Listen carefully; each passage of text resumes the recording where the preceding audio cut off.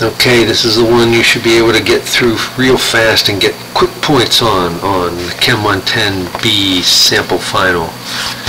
Number 8. What is the empirical formula of a compound if a 2.014 gram sample contains 1.457 grams of iron and 0.557 grams of oxygen? Well, all that tells you with that number being the sum of this and this is that only iron and oxygen are in the compound. So 1.457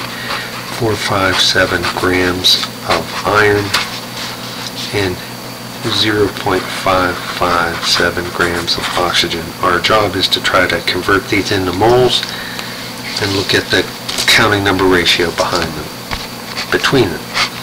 Iron is right here, and it's 55.85, which is close enough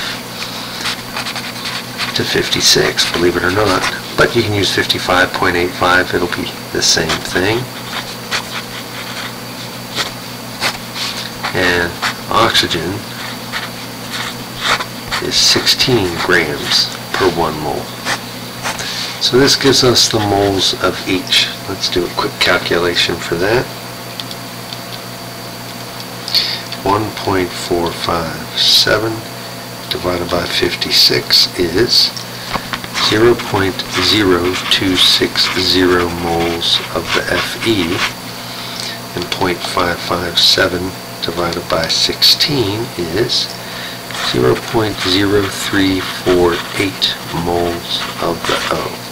And our job is to find the counting number ratio between them. So our next step is divide both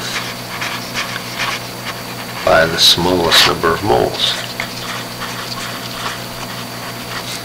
which leaves us with 1 Fe and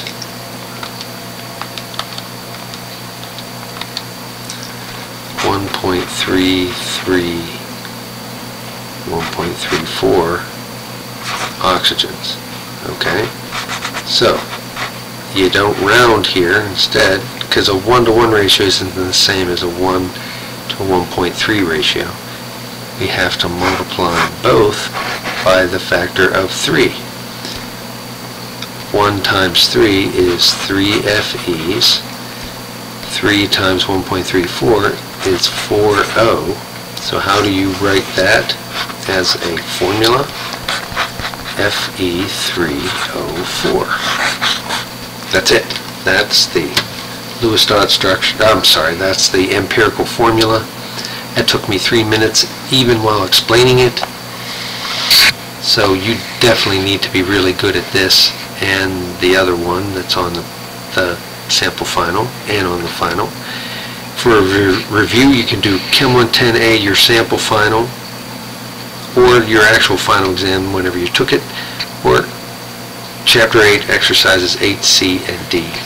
Good luck.